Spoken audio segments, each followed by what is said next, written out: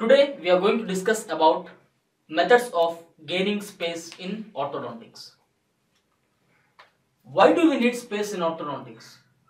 As we all know that the major reason behind the occurrence of malocclusion, that is either be a crowding or spacing or a proclination, is said to be deficiency or discrepancy between tooth material and arch length or arch size.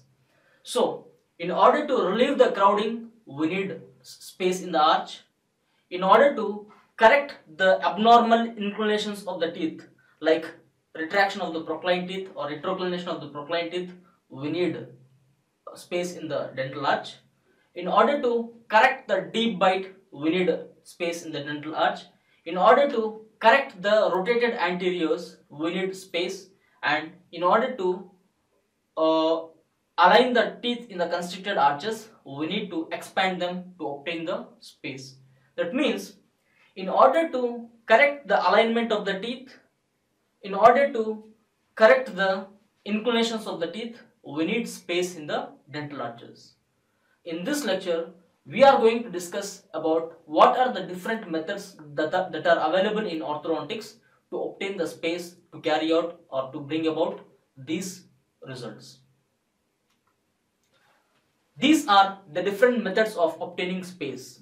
To name, they are proximal stripping or slicing, expansion of the dental arches, thereby obtaining the space, distalization of the molars, particularly the permanent first molar, protracting the anteriors or flaring the anteriors, thereby increasing the arch perimeter and obtaining the space, derotation of the posterior teeth, uprating of molars, and extraction of few teeth in the dental arches. Let us look into these procedures one by one. The first one is proximal stripping. It is also called as proximal slicing or disking, reproximation or slenderization. Here, by means of reducing the thickness of the enamel of the teeth, we are obtaining space which will be ultimately utilized to correct the crowding or to correct the proclination of the teeth. Usually, proximal stripping is indicated in cases where there is a very mild requirement of arch length or where there is a very mild excess of tooth material. Like as we have discussed in the model analysis, in cases where there is a discrepancy between arch length and tooth size of about 0 to 2.5 mm, we are going to obtain the space to compensate the deficiency of the arch length by reducing the tooth material by 2.5 mm by the process of proximal stripping or slenderization. Before we could sort to the process of proximal stripping, a careful analysis of the study models is required.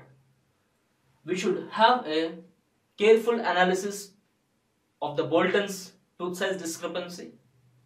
We should clearly do the caries analysis or arch perimeter analysis to find out the amount of tooth material that is excess, and we should obtain a intraoral periapical radiographs in order to finalize whether we can effectively obtain the required amount of space by doing proximal stripping or not. If something goes wrong in the analysis of these things, you will end up in a wrong decision of proximal stripping. That means a clear indication of the space requirement, of minimal space requirement by Bolton's analysis and arch perimeter analysis is a major diagnostic tool in deciding whether we can achieve a required arch length by proximal stripping and whether this space which is achieved by proximal stripping is sufficient to correct the malocclusion that is present in that particular individual is indicated. Okay. Now, when we decide to go for proximal stripping, we have advantages on one side and disadvantages on the other side. What are the advantages on one side? If you look into the advantages, we don't require any kind of extractions. So there will be less psychological trauma to the patient that his or her tooth is lost to correct the malocclusion. And a more favorable overjet and overbite is achieved. That means it has been concluded that in most of the cases or most of the orthodontic cases treated by extraction method, there will be some deepening of the bite. But when we go for proximal stripping rather than extraction, we can achieve a more favorable overbite as well as overjet. Now, by means of proximal stripping, we are actually flattening the contact points between the teeth. When the contact points are flattened, the adjacent teeth can be held stable against each other, and there is no slipping off of the teeth, particularly that happens in cases of mandibular anterior teeth. So the contact points which are broadened and flattened by means of proximal stripping gives a more stable point for stability of the teeth, okay, particularly in the lower anterior region. That means the teeth will not slip off from their contacts and result in crowding, rather they will be stable as the contact points between those teeth are flattened because of proximal stripping. So these are the main advantages that we have with proximal stripping. Now, if you look into the disadvantages, as I told you, we are going to strip the proximal surfaces of the teeth. That means we are going to remove a portion of enamel, and sometimes the teeth will land up in sensitivity. So whenever the patient tries to take fluids of extreme temperature or foods of extreme temperature, he or she might feel sensitivity of the teeth that is subjected to proximal stripping. Now, case susceptibility will be more in cases where we do proximal stripping, because we know that proximal stripping of the teeth will create roughened surface which will act as a plaque harboring area or the accumulation of food in that region, eventually leading to increased susceptibility of the teeth to carious lesions. And one more thing is alteration in tooth morphology. By means of proximal stripping, we are actually altering the morphology of the teeth, particularly when we look into upper anterior teeth. When we plan to go for proximal stripping of upper anterior teeth, actually we are creating a altered morphology of the anterior. So you should be very careful that while proximal stripping, you should maintain the morphology of the teeth under treatment. Okay. Now, loss of contact between adjacent teeth and foot impaction. Sometimes over stripping of the proximal surfaces of the teeth will create a space between the teeth which act as a point of plaque accumulation, eventually leading to the sequel, that is periodontal destruction and sensitivity and carious lesions of the teeth.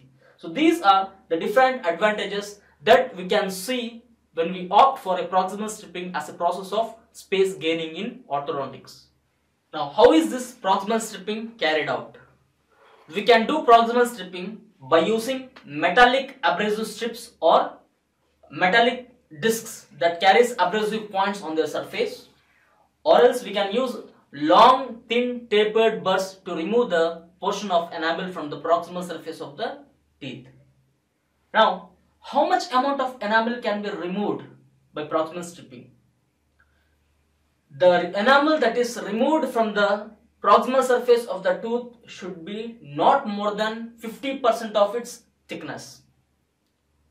Okay, from each surface, either proximal, either mesial or distal surface of a given tooth, we can remove maximum 50% of the thickness of the enamel, not more than that. If you remove more than that portion of enamel, you land up in exposure of the dentin and sensitivity of the tooth. Now, once you have stripped the proximal surface by using abrasive strips or thin tapered burrs, you have to go for a next step called as topical fluoride application. This is an important step after the process of proximal stripping or cylindrization. The application of topical fluoride will reduce the caries susceptibility of the tooth that is subject to proximal stripping. Okay. The next important method of gaining the space in orthodontics is expansion. The indications for expansion are in cases where the space requirement is minimum, in cases where we have dental crossbites and where the arches are severely constricted. In these cases, expansion of the dental arches will give lots of space to correct the malocclusion in the patient. Okay. Now, how this expansion is carried out? The expansion can be carried out by using number of appliances that might be removable appliances or fixed appliances. The appliances like coffin spring, quad helix, Nite expander or nickel titanium palatal expander, Schwartz appliance or Hyrax appliance can be used to carry out expansion in order to gain the space. This is a coffin spring, which is a omega shaped spring embedded in the split acrylic plate. Same as a jack screw. In place of jack screw, which we use for expansion, we are replacing it with a coffin spring. We can also use split acrylic plate with jack screw to carry out expansion of the dental arches to obtain the space. This is a Nite expander. It's a nickel titanium, the nickel titanium made expander. It will be compressed and kept in the region of palate, inserted safely into the stainless steel lingual tubes attached to the molar bands. As the Nite expander is compressed and kept in the palatal region, it will try to come back to its original form, thereby exerting a outward thrust on the dental arches, and thereby the perimeter of the arch will be increased. So the main reason for increase in the arch length by expansion is the increase in the arch perimeter that can be achieved with the expansion appliances. This is a quad helix appliance. It's a fixed appliance where the appliance is soldered to the bands placed on the molar. By appropriate activation of the quad helix, the arches can be expanded. The details of the expansion procedure, the expansion protocol, everything will be dealt in a separate class on expansion in orthodontics. At this point, in this class pertaining to this lecture, we are just mentioning the appliances that are available to expand the dental arches to obtain the space. This is a Schwartz appliance which has a screw in the midline embedded in the split acrylic plate. By activation of the screw, we can bring about expansion of the dental arch. Particularly, the Schwartz appliance can be used in a mandibular arch. This is a Hyrax appliance. It will be fixed onto the premolar, first premolar and first molar teeth in a permanent dentition to cause about expansion of the dental arches, thereby obtaining the space and correcting the cross bites. Yet we have one more process of obtaining the space, that is distalization. Usually we will distalize the permanent first molar, either maxillary or mandibular, to obtain the space, particularly when we require minimum space, particularly in cases where there is erupting canine and premolar and likely occurrence of crowding in that region. So distalization of the molar should be done only in cases where the profile of the patient is very good, without any kind of proclination and presence of crowding or likely occurrence of crowding in the region of canine and premolar. In those cases, we sought to the method of distalizing the permanent molar either in maxilla or mandible to obtain the space. Okay, the distalization is best performed before the eruption of second molar. If the second molar is in the oral cavity distal to the first molar, then distalization of that particular first permanent molar will be difficult because of resistance offered by the second molar present distal to it. So the process of distalization to obtain space will be effective and successful mainly in cases where the permanent second molar is not yet erupted, and particularly it is indicated in cases where there is crowding or likely occurrence of crowding in the region of premolars and canines, provided that the appearance and profile of the patient is good and acceptable. Moreover, the process of molar distalization even helps in correction of a class 2 molar relationship, particularly distalization of the maxillary first permanent molar. If the maxillary first permanent molar is distalized in a patient having class 2 molar relationship, even the class 2 molar relationship will be converted into class 1 molar relationship by distalization process, and this will be beneficial to the patient. The force required to distalize the molars might be drawn either from extraoral appliances or intraoral appliances. We have different methods of distalization, and we are having different appliances to distalize the molars.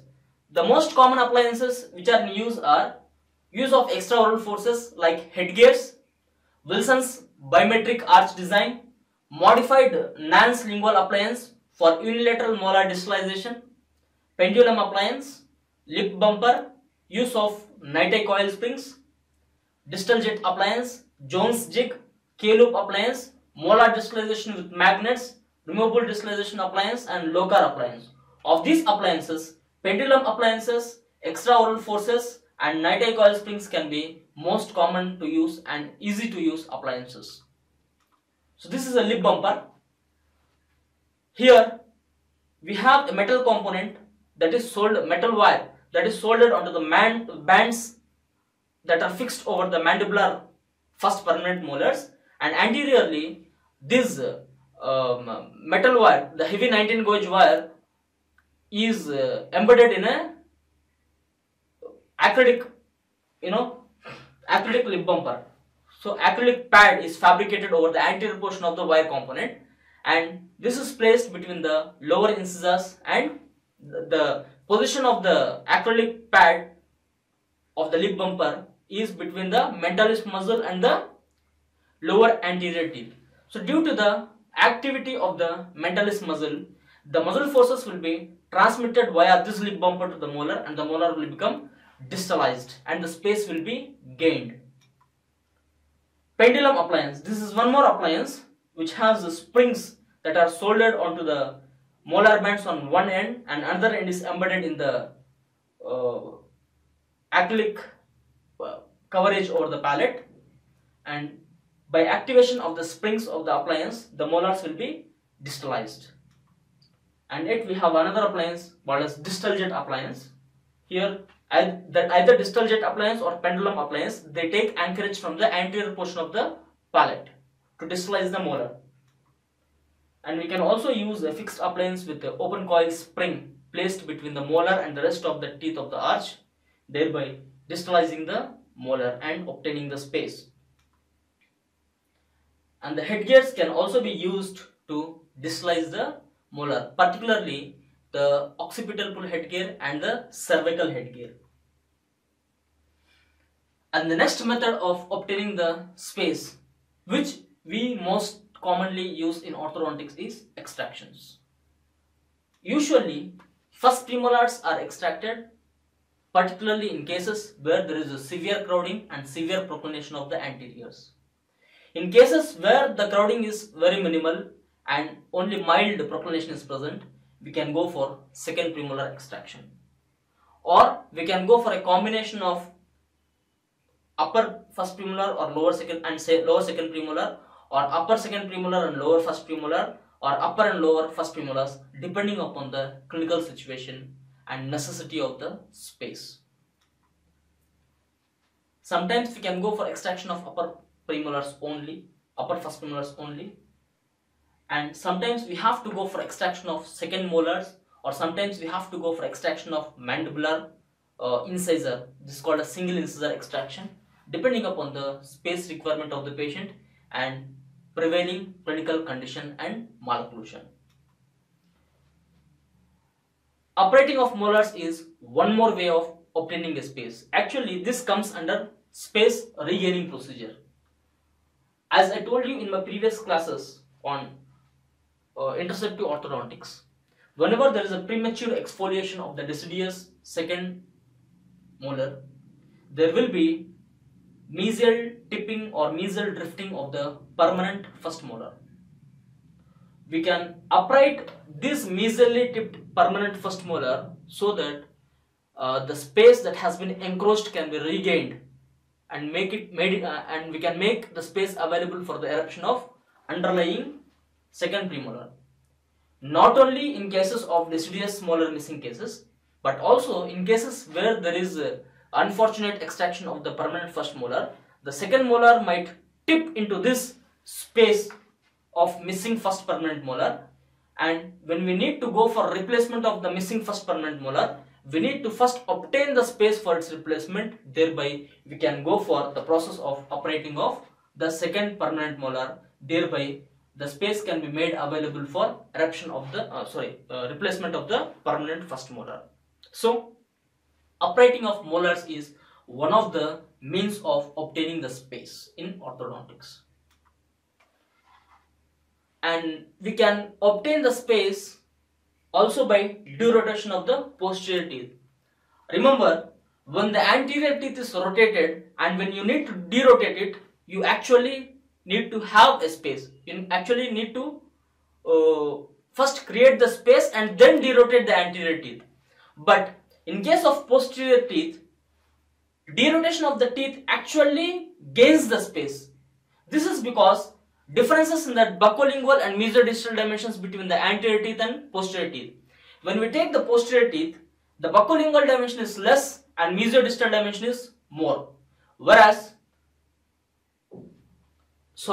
when we look into the morphology of the teeth, either anteriors or posteriors, their morphology is such that when the anteriors are rotated, they occupy less space. When we want to derotate them, we need to create space. Whereas in posteriors, due to their morphology, when they are rotated, they occupy more space.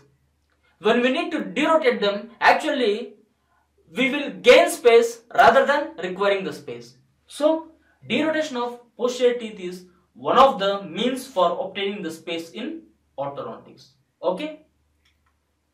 Now, yet we have one more method of obtaining the space, like proclining or flaring of anterior teeth. Remember, this is an important method which is reserved for only those patients where the profile is good or slightly retroclined or retrognathic profile. You can't go for proclining the upper or lower anteriors to gain the space when the patient has already proclined teeth or convex profile. Proclination of the anterior teeth to obtain the space is reserved only to those cases which have a normal profile or even slightly retrognathic or concave profile, as not retrognathic, slightly concave profile, not convex profile, slightly concave profile, as in class 2 division 2 cases. Okay, so we can procline the anterior teeth and increase the arch perimeter, thereby gaining the space, and this space that is gained can be utilized for decrowding the anterior teeth. Okay, so these are different methods of gaining the space in orthodontics, but most commonly we will be using either expansion or extraction or proximal stripping as common methods of obtaining the space for correction of malocclusion in orthodontics.